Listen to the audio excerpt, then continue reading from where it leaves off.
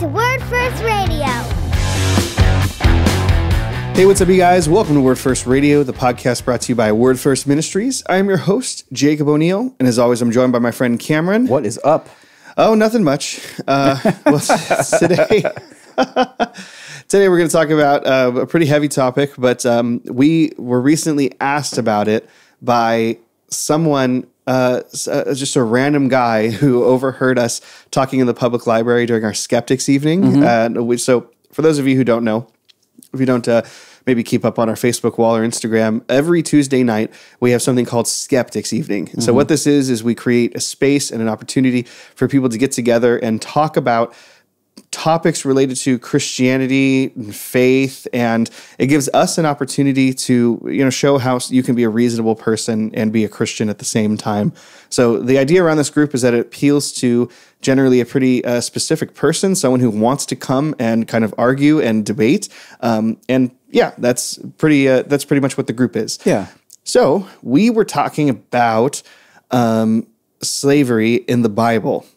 Very briefly. I don't have to get into how it got brought up, but it got brought up and we were talking about it really only for a few minutes.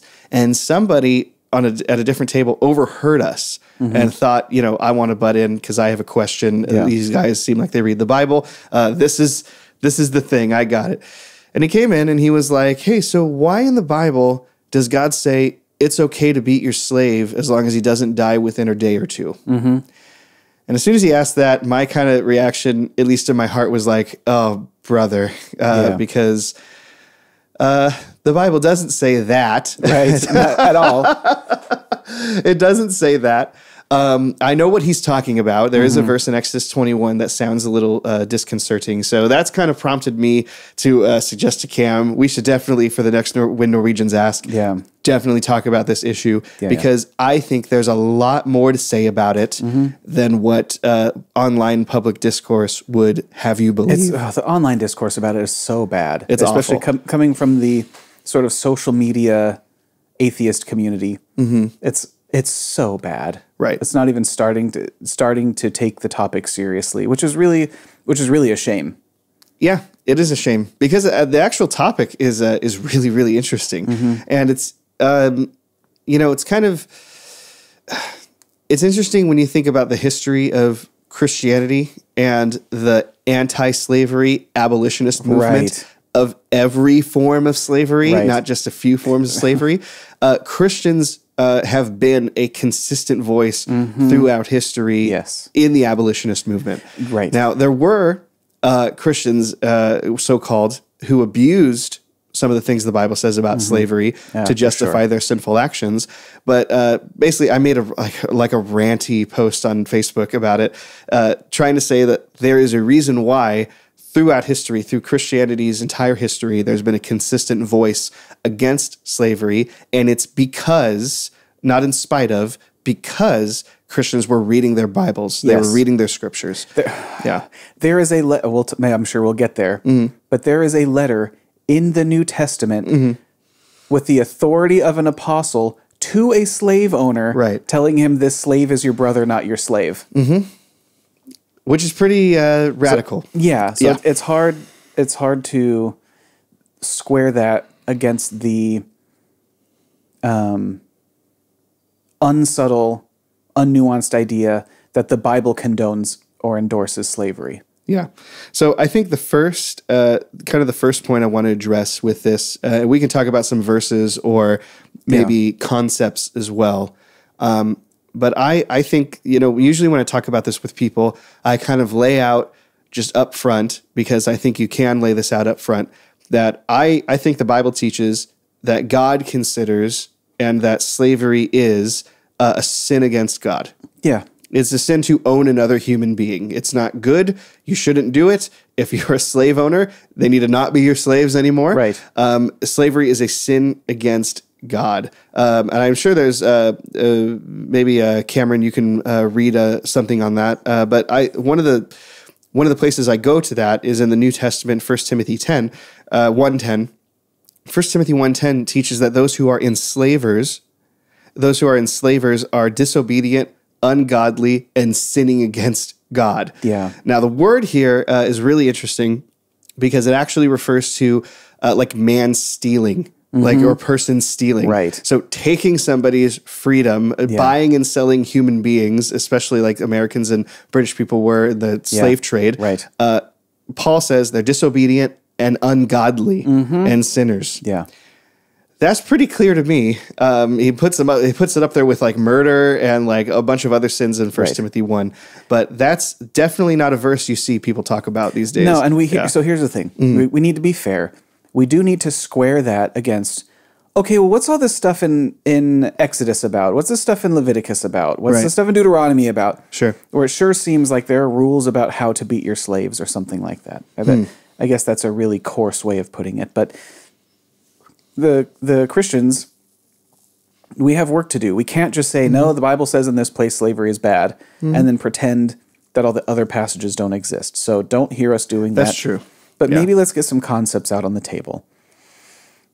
In the West, in the United States in particular, we recoil at the word slavery because we imagine slavery as just one thing, and we have such a there's not a word bad enough for it. Such an evil history in our country with keeping humans as slaves. Right. And it's something that anthropologists and historians, they call chattel slavery, which we'll talk about in a second. But let's turn the heat down a little bit and let's think clearly about things. And if there are things that are like really awful and immoral and terrible and tragic and evil, we'll talk clearly about them. But let's get our concepts out on the table. Slavery is not just one thing. Slavery, conceptually, refers to a whole basket of practices, some of which are worse than others, that share a certain feature in common, and that feature is something like the willingness of the person who's being forced to do something. So something like that. I'm being imprecise on purpose, but it's like there are these various practices that rightly belong in the same basket, but they're not all equally awful, and they're not at all the same practice or the same thing, and they're all bad, but some of them are worse than others, and we can't treat them all as the same thing, right? Or as sort of the worst evolution of slavery is probably what was practiced in the West, especially by the British and the Americans after about the time of Christopher Columbus. So after the time of sort of the discovery of the New World, the dominant kind of slavery became this chattel slavery. Chattel slavery is man stealing. Right. It's capturing people. There's often the racist connotation thrown in that other people deserve to be slaves and not us. But it's the idea that one person can own another person just like any other kind of property, just like an ox or a chair or a tool or a plow, that one human can own another human for his whole life and ordinarily including his offspring. Right. So, So if you own, I'm putting, hear the air quotes when I say this, because I don't believe humans can be rightly owned. I only believe that they can be oppressed in this sense. I don't think it's legitimate that, I don't think you can, doesn't matter who signs the paper, you can't own me. You can't buy into the human being. You can't buy, not literally. Not literally. Yeah. But we can trade money and then someone else can threaten me to the extent that I submit. You can pretend like you have. Right. But exactly. But the idea is, the concept is, if you own a person and then they have kids, you own those people too. Right. Just like if you have two cows and they have kids. Sure. I know baby cows aren't called kids, but those cows produce offspring. You own those cows also. So it's treating humans as mere property. Right. Is like the latest in the horrors of human slavery. But there are other things that were slavery also, that all get the same badge. They include indentured servitude. So a person can choose to sell himself as a laborer to somebody else and have a contract, and maybe it's for life or a certain amount of time. But what would happen is a person would sell himself into the service of somebody else. There was debt slavery. If you were in debt to somebody and you couldn't pay the debt off, then you sort of were involuntarily indentured to that person. And then we also have most of the slavery probably in humanity has been slavery of punishment or conquest. So you have warring people, and one people conquers another people and takes those people as slaves. And then there have been different systems and rules and structures around that. Sure. But those are very broadly, those are kind of the 4 categories of slavery. You have like the debt slavery, indentured servitude, chattel slavery, and then sometimes it's called slavery as punishment. But it's usually in terms of conquest. Right. Somebody conquers another people, and what they ordinarily do is take those people as slaves, which all of those things are horrible, but they're not the same. Yeah. They're not identical with one another. I think that's a really interesting or important point to make, that slavery has not always looked the same throughout humanity's history and has been motivated by different things. And some are more or less severe, if you will. Even if all of them are not good, some are clearly worse than others. Yes. Like I think it's well, who cares? I think it's uncontroversial to say that something like indentured servitude, it generally is less severe than like chattel slavery or like man stealing. I have no problem agreeing with that. Right. But just to say that one is worse than the other doesn't mean that either of them are good. Exactly. Yeah. And so, but that's good to get that on the table. Probably even first, to get that on the table that slavery, the word itself, you're right, we recoil when we hear it because what instantly comes in our minds is chattel slavery. It's like kind of intuition loaded heavily, when we use the word slavery or when Bibles or ancient documents choose to translate their words into the English word slave, we instantly think of like, the southern states, or we think of the British colonial, slave trade, things like that. Yeah. We think of the African people who sold their people into slavery. And it's horrible. It's wrong. The problem is when you enter these discussions, that's just not what's in mind or in view when we're talking about slavery in the book of Exodus, for example, or in the New Testament. Right, almost certainly wasn't. So that kind of slavery that was practiced since discovery of the New World became dominant at that time, but was it's not that it didn't exist, but it almost didn't exist for the rest of human history. And all of those other kinds of slavery were universal for all of humanity and all of human culture. It wasn't even slightly maybe I'm overstating it, but it was taken for granted as something that humans do, and it's evil. But there wasn't a culture or society that didn't practice it or really thought of it as evil. And so I know that's a point we're going to make later, so I don't mean to sort of let the rabbit out of the hat now. Let the cat out of the bag, take the rabbit out of the hat, pick a metaphor. We'll figure it out. Pick a metaphor. We're about to get there. Pretend I use it badly.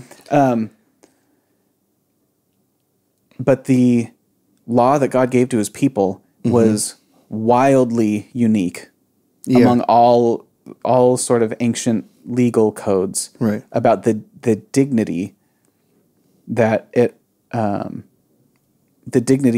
ascribed to even slaves, which was, and we'll talk more about this. Don't go away yet.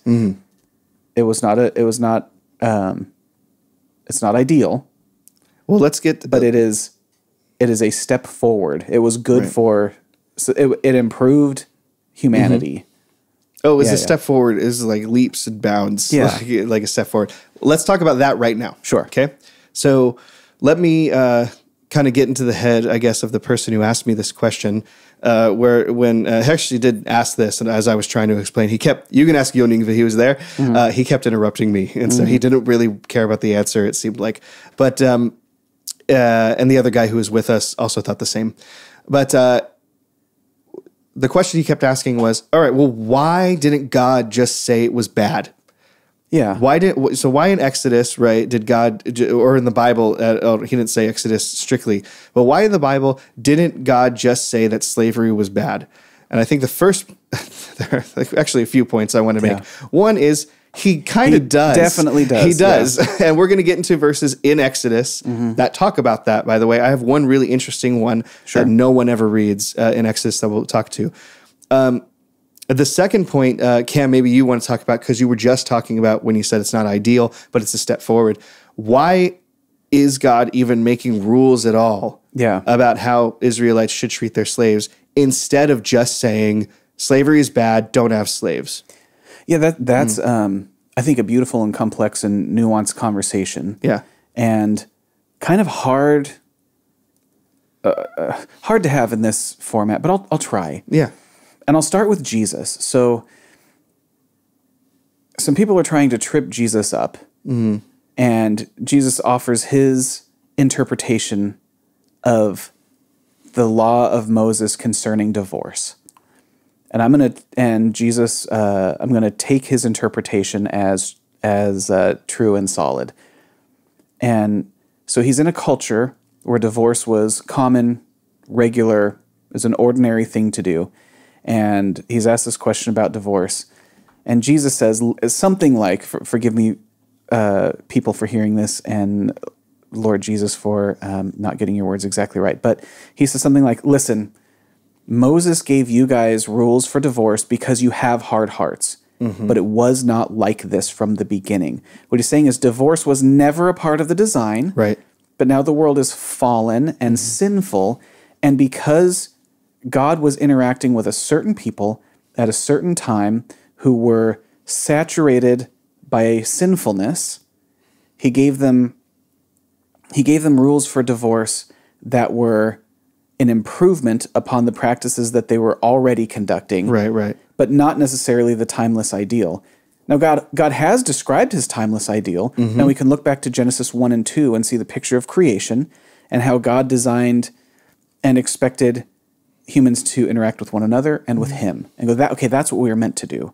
But we've destroyed this whole thing with not just original sin, which affects all of humanity downstream, but then our own individual sin in our hearts, right, and the sin that we commit in the world. So the doing of the evil and the wanting to do the evil. And God founded a people and gave them a law and said, okay, here's what we're doing with divorce. Like what you guys are doing with divorce is crazy. We're going to put up some, I wasn't there when God did this, but what God does is gives them rules and boundaries and guidelines in order to better reflect his timeless ideals. Right. And not just say divorce is bad. Sure. Right? So I'm explaining that really badly. And then the answer about slavery is similar. So what you have is this universal human institution. And in fact, I'm gonna take one step back and say this. Here's the interesting question to me. We've talked about this before, is we're sort of failing to recognize the water that we're swimming in. It's a little bit rich being in the modern West, maybe the postmodern, maybe the post-postmodern West. Yeah. And then talk about our self-evident moral truths. And then offer no further justification. There is a huge radioactive, neon, glowing question mark about how has it come to be that universal human rights are self-evident to us? Yeah. That is a significant question that needs you cannot overestimate how significant that question is. Right. And just to say, well, it's obvious to me is no answer it's almost no answer at all. It rounds down to zero. Sure. That is more fundamental. Right. Why is slavery even bad in the first place? Where do you get in your idea that we have a human right not to be somebody's slave? It's a little bit snobbish, chronological snobbery. It's a little bit snobbish to be at the end of human civilization, right? We're on the leading edge of human civilization. Yeah. And to say, well, it's obvious that slavery is wrong, and go, well, you look at all of human civilization up till not that long ago, and it was not obvious to anybody. Yeah. So let's be It wasn't obvious to owners. It wasn't obvious to slaves, at least a lot of slaves. It, yeah. Probably. Yeah. Certainly. I guess. Sure. The other reason chattel slavery for sure. I'm talking about like all of human history. Right. Like, it was obvious to chattel slaves in like the British and American colonies and things like that. Right. Obviously, they hated it and they knew that it was wrong, and it was obvious to them that that was wrong and sinful. Right. But it's a little bit rich to sort of sit in the castle that gospel ethics built. Yeah. And that's true. And then think that this is how everyone lives. Right. And And we're all guilty of that. But let's think about it. And let's put those cards on the table and be honest about our biases and our presuppositions. But recognize that our recoiling against the practice of human slavery, it comes from somewhere. And the answer to that question, where do we even get this idea of universal human rights, is substantial. Yeah. Let's say that's a big, big, big question. So let's have some humility about it. Sure. But the question you asked in the first place was something like, so why did God give him these rules about slavery? Yeah. And it was, he was teaching them something about himself and about his timeless ideals, right? We have the scriptures, we can look to the garden and we can see a lot about God's timeless ideals there. And he's giving them an idea about who he is and how to make progress towards God's perfect timeless ideals. And one of the ways he does it is by giving new rules about how you treat a slave, and they were revolutionary. There was no other culture, at least in the area, that had really anything like, and I mean that in terms of nothing qualitatively similar to the rules that the people of God, the Hebrew people, the children of Israel, that they had for, the few places we find rules about how to treat your slaves. Right.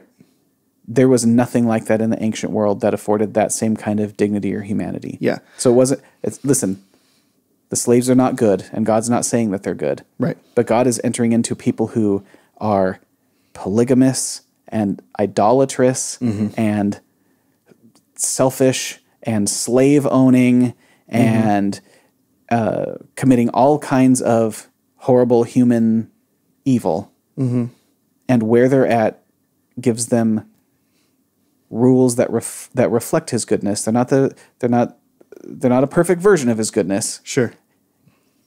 But they are a dramatic step in, I don't know how to say it, a step in the right direction, I guess. Well, I mean, I'll put it super simply. God gave you rules about slavery because your hearts were hard. Right. Well, because you were gonna have slaves anyways, because you were gonna take people and make them your slaves, or you're gonna hold people in debt or have indentured servitude and things like that.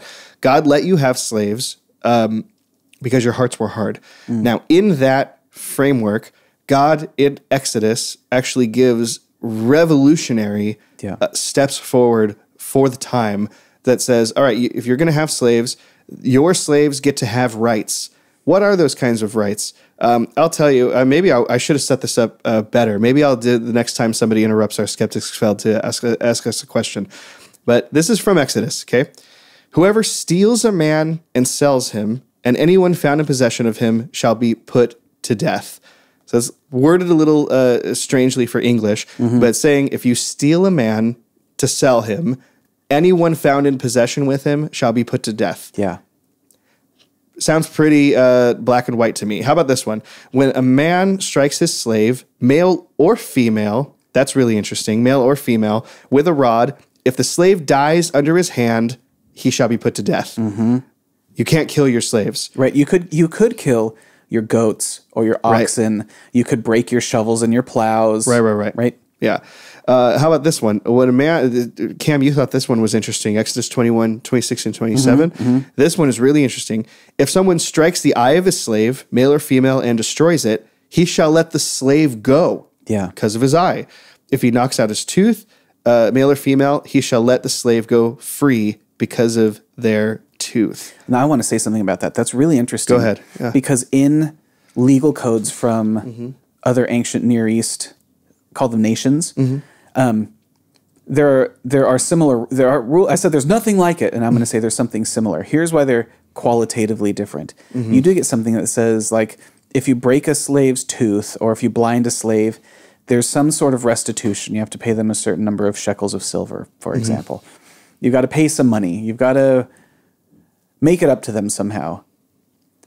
Those aren't affording human dignity to these slaves that are being thought of more like property. But in this passage in Exodus, when a man strikes the eye of a slave, male or female, and destroys it, he shall let the slave go free because of his eye. If he knocks out the tooth of his slave, male or female, he shall let the slave go free because of his tooth. That is to say that the slave has dignity, and the response is not because he's broken or damaged a piece of property, but like if you knock out a slave's tooth, you have offended him as a human being and therefore have to let him go free. His not having a tooth does not affect his usefulness as a slave laborer, right? So it's not saying you've damaged a piece of your property and so here's the rightful restitution. Yeah, that's a good It's saying point. that you've offended something's humanity and you've knocked his tooth out, so you have to let him go. And there's a further point, which is that when we're used to, especially in the West and especially in the United States, a legal code that has an example and the response to every kind of behavior, right? So that's why we have these convoluted legal cases that, we hear that people get off on a technicality or there was a loophole, and that's because we expect every instance and every possible violation to be clearly and explicitly laid out, and then the response or punishment for that violation to also be explicitly laid out. But that's not what we're dealing with. Right. We're dealing with ancient Near East case law. Yeah. And the way that case law works is exactly the opposite. Case law, in fact, I'll just read this quotation. It says, ancient laws did not work this way. They were paradigmatic, giving models of behaviors and models of prohibitions or punishments relative to those behaviors, but they made no attempt to be exhaustive. Ancient laws gave guiding principles or samples rather than complete descriptions of all things regulated.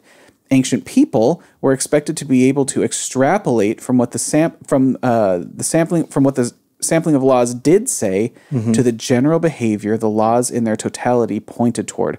So that idea was, okay, Cam, so you knock out his eye or you break a tooth and there's some kind of response, but you can stab him in the thigh or break his finger. Right, or if you, the one that you said, if you beat a slave to death. Okay, well, what if you poison his food or shoot him with an arrow or cut his head off? So then those things are all fine. No.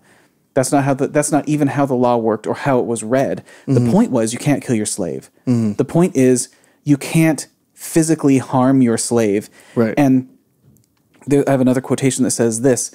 This law, the protection of slaves from maltreatment by their masters, is found nowhere else in the entire existing corpus of ancient Near East legislation. And no other ancient Near Eastern law has been found that holds a master to account for the treatment of his own slaves as distinct from injury done to the slave of another master, and the otherwise universal law regarding runaway slaves, which we haven't talked about. There is a prohibition in the Jewish law against, or not just a prohibition, if you received a runaway slave from another nation, you had to give that slave total free passage in Israel.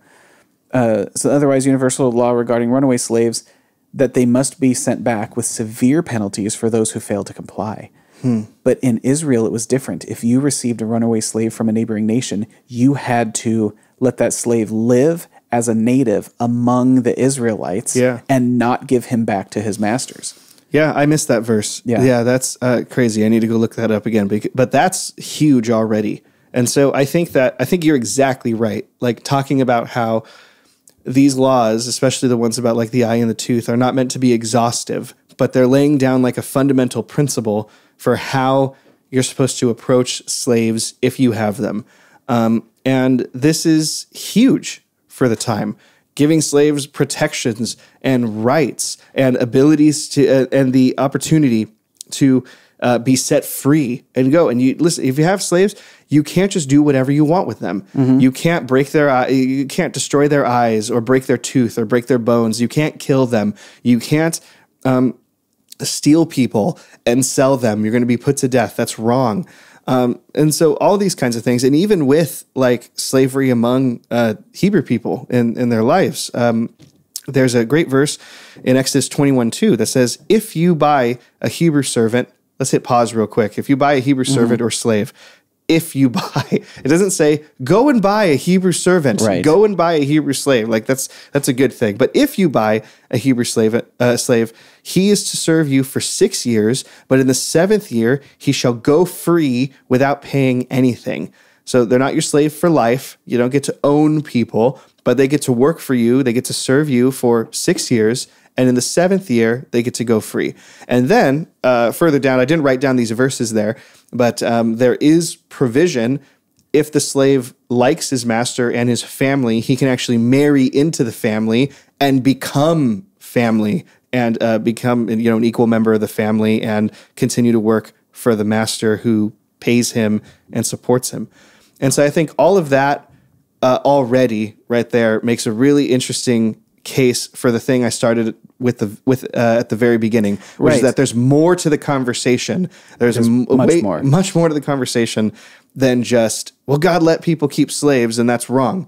Slavery is wrong. We just read a bunch of verses from Exodus that lays down the principle of you cannot steal someone, you can't kill your slaves, you can't destroy their eyes or any part of their body, you can't hurt them. You had to let them go every 7 years. Every 7 years. And if someone indentures himself to you, you have to let him go too. And if he wants to, and you just talked about if he loves you and wants to stay, which is interesting that would make it into the text if it was a thing that didn't happen. Right. But then just before that, it says you can't let him go empty-handed. You have to, when at the 7th year, when you let that indentured person go, then you have to, it says, when you let him go free, you shall not let him go empty-handed. You shall furnish him liberally out of your flock, out of your threshing floor, and out of your winepress. Right. As the Lord your God has blessed you, you shall give to him. You shall remember that you were a slave in the land of Egypt, and the Lord your God redeemed you. Yeah.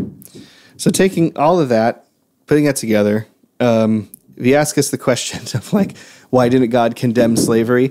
I think it's pretty obvious that any kind of form of chattel slavery violated all of those commands in the Bible. Those are commands, those are moral principles laid out by God, and everyone violated those when they were practicing chattel slavery. Okay, now I want to change gears just a little bit, unless there was something else you wanted to add, Cam, because now I want to talk about the hard one, the one that the guy actually was asking about. I'll make one more point. Go ahead. And then we'll get to the hard one, that is this. So we just read... so there's this thread through the Old Testament, God saying, remember, you were slaves in Egypt, and I liberated you. So bear that in mind and bless other people the way that I blessed you. And then he gives rules about how to treat people given that they have this horrible slave practice. But what's interesting is saying that you people were slaves in Egypt. Let's remember how that came about. So, because I think this is an interesting part of the story. Joseph was sold by his brothers as a slave, which again was illegal. You weren't allowed to sell free people as a slave. But they sold Joseph to some merchants. And eventually Joseph is sold to some Egyptians, and we know how that story goes. And then he confronts his family, his brothers who had sold him into slavery, and he says to them, what you meant for evil, God meant for good. So he's acknowledging that selling him into slavery was an evil thing to have done. So he's not affirming the slavery at all. Right. And then eventually you have the Israelites in Egypt, and then you have the Pharaoh saying, wait a minute, these Hebrew people, they're having too many kids and they're having too much influence, and the state oppresses them. They were not sold into Egypt as property of other people. The state of Egypt, however you want to conceive of that government, the state of Egypt oppressed them as slaves. And so in this case, I think it's important that we just, they're doing construction literally above our heads. I hope you can hear that, I was worried that hammer might fall through and hit me. The example here of slaves is that the state can be the oppressive one who is enslaving you. So they were forced to do labor against their will, and God delivered them even from that. And that is another one of the practices that belongs in that basket of things we call slavery that we talked about earlier. Yeah, absolutely. And then that also raises some interesting questions about, and even in the modern world, our relationship with our nation state. Yeah, and the right treatment of people, even as governors and rulers. How are we allowed to treat the people that we govern, rule, and oversee? But that's a conversation for another day. Yeah, exactly. So the hard one. I wanted to say that before we moved on. Yeah. No, I appreciate that. And I mean, we'll close with like two things. And so we'll talk about the difficult one because I do want to talk about the verse that the guy actually asked me about. Yeah. So earlier I read Exodus 21:20. I intentionally did not read verse 21 because I want to talk about it here. I'm not going to pretend like this verse doesn't exist. And I'm not going to pretend like this verse isn't difficult to wrestle with, like as a Christian. So let me read 20 and 21 together. Verse 20, when a man strikes his slave, male or female, with a rod, and the slave dies under his hand, he shall be avenged, and the master shall be put to death, is what that means. Mm-hmm. But verse 21 says, but if the slave survives a day or two, he is not to be avenged, for the slave is his money. Yeah. So it's a little difficult. A lot difficult, I guess we could say, because it kind of sounds like, well, I mean, what are you talking about? If he hits a slave and he doesn't die within a day or two, like nothing happens, like what goes on? And what's this whole deal about the slave being their money or whatever? Mm-hmm. I can't talk too much about slave being their money, but I know that there's the connotation that the slave works for the master, helps provide the master with money. There's supposed to be something around the word that protects the dignity of the slave. I'm not an expert. Go read an expert on that because I can't really speak too much on that. But I want to, first of all, make a distinction between what this verse actually says and how the gentleman asked me the question. The way he asked me the question was, why does God say it's okay to beat your slave as long as they don't die within a day or two? Right. And that's literally not what the verse says. Right. Yeah, exactly. Imagine we have laws against rape in the United States and in Norway. Right. And so say it's 20 years in prison is the punishment for rape. That's like saying, why does the law say it's okay to rape somebody so long as you go to prison for 20 years? Right. I mean, yeah, exactly. Listen, the scripture is not saying, God does not say it's okay to beat your slave. We just read verses that follow this one, verse 26 and 27, that say it's not okay to beat your slave. If you hurt them, if you damage a part of their body, they get to go free without paying anything. And so I think one of the things that we want to at least make a distinction of is that the slaves still had protection against harsh beatings. They still had protections, legal protections about being killed, about anything, about being sold, about being stolen, all of these protections. And yes, there is this verse that says if a slave owner or a master hits their slaves, beats their slaves, and they don't die within a day or two, then nothing happens. I think that's difficult. I don't think, again, representing going back to something Cam said earlier, this doesn't represent the ideal. God isn't saying it's okay to beat your slave, but with the context at the time, with the rights that slaves had in the surrounding nations, this law, I think objectively, was much better compared to what was around the cultures at the time. Yeah, and this is the point we actually need to end on, which is that these laws serve, it's kind of a reiteration of a point we made earlier, but these laws serve as a redemptive narrative, or they serve redemptive purposes to redeem a sinful practice, and not saying this is how it's good, but this is how we can learn about who God is, how we treat other human beings, even marginalized human beings, under our care, under our power, if you will. Yeah. And if Cam, if you and I were slave owners, under the Exodus law,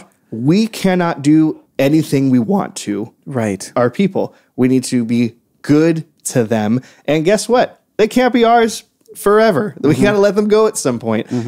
Or they can become our family, and then they become equal status with us in our family. And that's revealed. So, right. So this is what Jesus gets at. I'm sorry. I know you said we're going to end with something, so I want to put my thoughts in before we do that. Yeah. But that's what Jesus gets at when he just says, the law and prophets is this, right? Love God and love each other.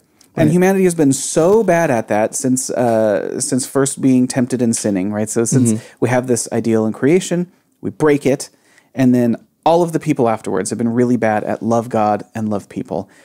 So we get rules, and the rules are where we're at, helping us to see sort of the next level, the next stage, the next thing. And I think I said something before, and it sounded slightly judgy, and this is going to sound judgy again. I said something like it's really rich in the postmodern West to look around and presume that our moral opinions are self-evident or should have been self-evident to all people in all times. We don't see the water that we're swimming. We don't feel the water that we're swimming in, right?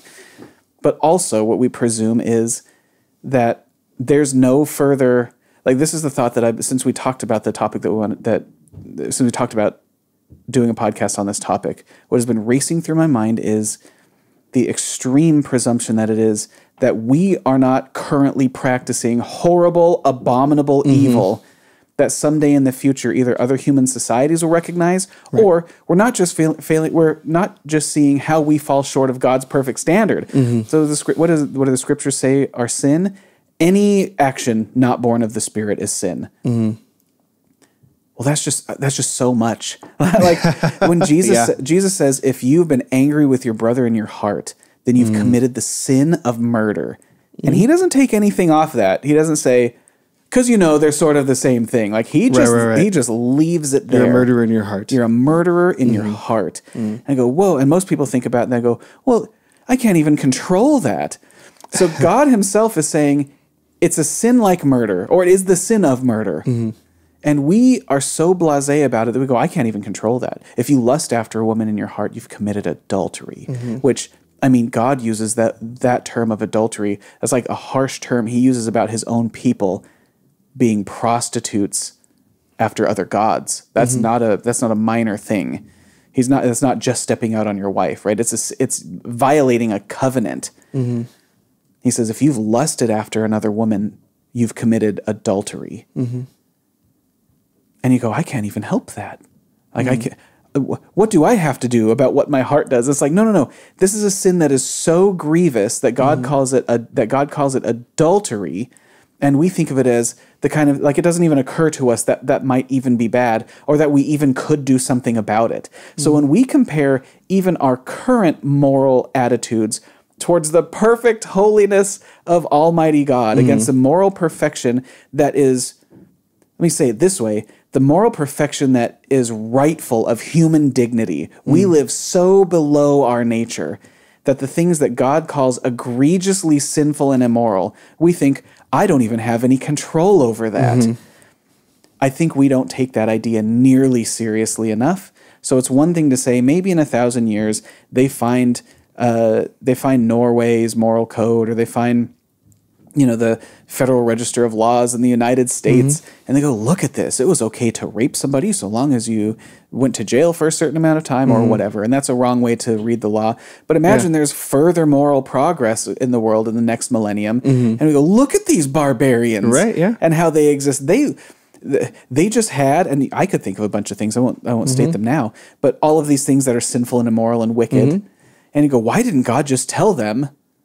And I go, well, Jesus showed up and he did. He did just tell us. He said, love God with all your heart, soul, mind, and strength. None of us do that. And love your neighbor as yourself. None of us do that. We fall way, way, way short. And in our falling short, he goes, okay, here's some ways to help you be less awful while you're on your way to, with the law as a schoolmaster, while you're on your way learning to live the way that you were designed. Here are some statutes and some rules and some guidelines to live less awfully while you're learning to express the timeless ideals that God created us with in the first place. Yeah. No, I think that is I think that's the proper way to understand the issue. I think that really wraps it up. And I mean, you're right. I mean, we do fall way, way, way, way short, but I think pretty clearly from the Old Testament and the New Testament, you find that God thinks that slavery is one of those ways that we fall way, way, way, way short in. Evidence that we've practiced. I want to say one last thing before you wrap up. Okay. So there was a rule about if you have a slave and you beat him and he doesn't die, then you don't have to be killed or let him go. Well, his release is coming, and there were rules about fights between non-slave people, right? Just any two Hebrews. And if you got in a fight with somebody and you didn't kill him, then there was some sort of restitution to be paid, but your life wasn't taken. So in this case, it treats the slave does not have the same dignity and value as a free person. but has close to the same dignity and value as a free person, and in a way that is qualitatively different from any other surrounding culture at any point before that. Right. Yeah. I think the thrust of the verse is, and I should have said this earlier, the thrust of the verse is that the slave owner doesn't die. Right. That's the point, is that we don't kill him because he didn't kill the slave. Right. Not that it's okay to be like that. And then that's not what it says. And then what's coming up is, and if you injure him, you have to let him go. Yeah, exactly. That comes literally 5 verses later. That's what's coming next. So the thrust of that verse is, if you don't kill your slave, you don't have to die, which was true of any other person. If we got into a fight and I didn't kill you, I didn't have to pay with my life. Yeah. And then, but if you injure them, you have to let them go. And even if it's an injury that doesn't affect their value to you as a laborer, even if it's something that just affects their dignity as a human being, like knocking out their tooth. Yeah. That's the interesting one, because when you said that, I hadn't considered that, but I was like, yeah, your eye would affect your usefulness to your master, but a tooth would not. And then the fact that the Hebrew law, God says you need to let your slaves go even if you hurt parts of their body that don't affect their labor, was really interesting. I had not considered that before. Thank you for pointing that out. Yeah, it means that the law is related to their human dignity, not their usefulness. Great point. We got to wrap up. Okay. So I appreciate everything you said, Cam. Everyone who's listening to this, obviously, everything we said here is not the end of the conversation. We have not solved the problem yet. I do not, definitely not. Well, I think that what you said earlier solves the problem, but there's more to be said. And I'm not going to pretend like verse 21 in Exodus chapter 21 is the only hard one. Right. That's definitely not what I'm saying at all. There are definitely very difficult verses that can be read in the light of the redemption narrative that God is telling through the Old Testament law. I hope you leave this video and go listen to someone else who knows what they're talking about. So maybe somebody like Paul Copan, excellent Christian philosopher. Yeah. He's done a lot of work in this area, and there's lots of other great resources online that you can look up about difficult passages and things like that. Yeah. And I think this is all we have to say about it. This is kind of how we would respond to it when Norwegians ask. Yeah. So we thank you for listening, and we'll see you again next week. God bless.